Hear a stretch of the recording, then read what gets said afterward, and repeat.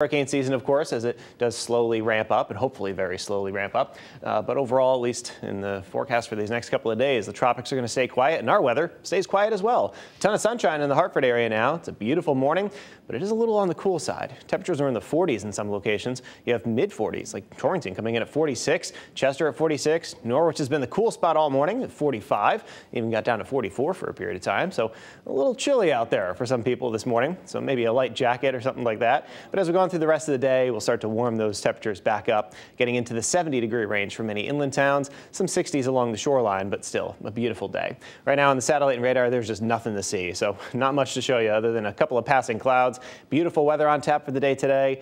Get outside and enjoy it, even if it's just walking into work or something like that. If you can just kind of appreciate that it's a nice day, hopefully that'll brighten you up a little bit, brighten your day. So as we go on through the day today, we'll see that sunshine with those temperatures getting into the 70s. Pleasant stuff. Low humidity as well. That's another thing. Dew points are in the 30s, which means that we have very dry air in place. But the brush fire risk is fairly low, and that's because the winds are so light out there. There's little to no wind. So any brush fires that do form could still spread, but not as quickly as they would be if we had a stronger wind. And as we're going through the day, that sun came up this morning at 5:22, going down this evening at 8:14, and partly cloudy skies will be out there for the night tonight. Nice starlit sky with temperatures around 50.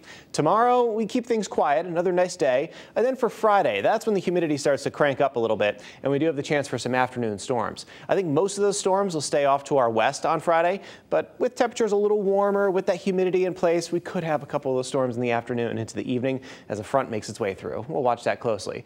And what's this dotted line here? What are we talking here? Is this a mistake? No, this is just representing a trough. It's a little weak disturbance that's going to make its way through, and that could help to fire off a couple of showers and play a role in our weather for Saturday. So Saturday could be a little on the showery side. Something we'll watch for is that trough, the dotted line, makes its way through.